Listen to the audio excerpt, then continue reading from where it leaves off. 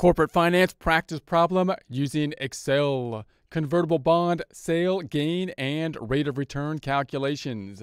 Get ready, it's time to take our chance with corporate finance. Here we are in our Excel worksheet. If you have access to the Excel worksheet, would like to follow along, note that we're in the practice tab as opposed to the example tab. The example tab in essence being an answer key. We have the information on the left-hand side, going to populate that into the blue area on the right-hand side, looking into our convertible bonds. Once again, those being bonds that have a conversion option into some number of shares. We're going to think about a situation of selling the bond at a future point in time, calculated the gain on it and the rate of return at that point. Information left-hand side says convertible bonds outstanding, the rate is 10%. The conversion ratio, how many stocks then could be converted into for a bond, that 55. Common stock price, meaning if we convert it into the common stock at this point in time, the price at $20. They mature in 14 years. Conversion premium, meaning the amount over and above the conversion value to get to the bond price, is 71.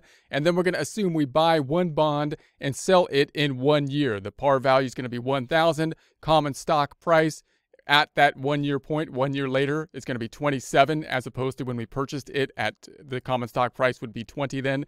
And the conversion premium at the point of sale, 16, as opposed to 71.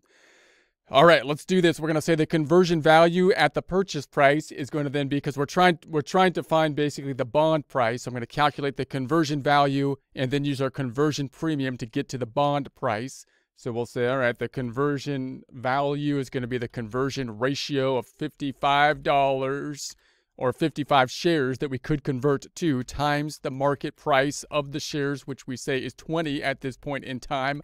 Underlining that by going to the font group and underline, that's going to be our conversion value, which is equal to 55 times 20. So if we were to convert the stocks, that's what the value would be of the stocks at the point in time of basically the purchase. That's going to be the 1,100. And then what's the bond selling for? The conversion premium represents the amount over and above the conversion value, which is the bond price. So and note that you might often see the problem or think of the conversion premium calculation, which would be the bond price minus the conversion value. But if they give us, of course, the conversion premium, then we can use that to get to the bond price and you can just use your algebra, but you don't want to memorize two different formulas. You probably want to memorize the formula for the conversion premium and then back into the bond price using basically your algebra. We got the 71 here. So that's going to give us the bond price at the purchase price, 1,100 times the 71. Underlining that, font group and underline. We got the 78. Hold on a second. Let's do that one more time. We've got to add those together, not multiply them. Trusty sum function. There we go. That looks better. 1,171. Now we're going to consider the point in time that we sell the bonds. We want to recalculate the conversion value so that we can get to the bond price, basically the sales price that we have. So we're going to do the conversion premium a year later, which is going to be then the same conversion ratio, which is going to be the 55, meaning we could still convert them into 55 shares, but now the market price has now changed to 27 from where they were before at the 20. Underlining that, font group and underline, that's going to give us our conversion value, which would be equal to the 55 shares now valued at 27. And then we're going to calculate the bond price because they gave us the new conversion premium. And that by definition is the amount over and above the conversion value to get to the bond price. So we got the conversion value at the 1,485, the conversion premium at the 16.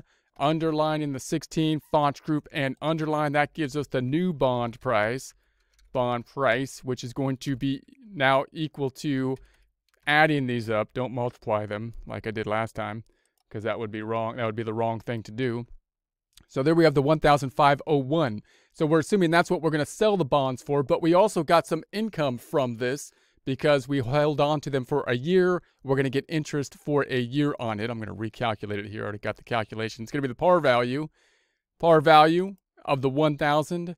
And then we had interest on the bond that we held onto for a year at the 10%. So 10%, let's pick up the rate. The name is the rate. Percent is going to be the 10%, which is, if not percentified for you, number group percentify it. Then that's going to be the interest earned, which is going to be the 1,000 times the 10% or the $100 interest. So what's going to be our total return then after this year? We sold the bond and we got that $100 of interest. So we have the sale bond price, the sale on the bond price, which we said we're going to sell it for $1,501. We're going to sell the bond. Note, we didn't convert the bond to the common stock. We just held on to it for a year, even though it had that conversion option. And now we're basically selling it. So then we're going to say we also got the $100 for the earned interest income. So that's going to be the $100. So we got that in the year as well. Let's underline that. Font group and underline. That's going to be our inflow, we'll call it. And that's going to be equal to the sum of the 1501 and the 100. Let's indent that just for the fun of it. Alignment and indent. And then we've got the purchase. We're going to compare that to the purchase price. The purchase price bond, which was, we calculated the purchase bond price to be the $1,171. Let's underline that. Font group and underline. And that's going to give us our gain. So the gain then is going to be equal to the 1601 minus the 1171. So there is our gain, including the interest and the sale. So we're not breaking out, like, obviously for taxes, we'd have two different things here. You'd got the interest income and possibly capital gains or something possibly different there. But we're just looking at overall gain with regards to our return. And then we've got the sale of the, we're going to compare that to the purchase price, which is the 1171 to get our rate of return, underlining that number, giving us the rate of return, the return rate, the ROI rate. Okay, so that's going to be equal to the 430 divided by the 1171. Percentifying that by going to the number group, percentifying it, add a couple decimals, we're looking 37.72.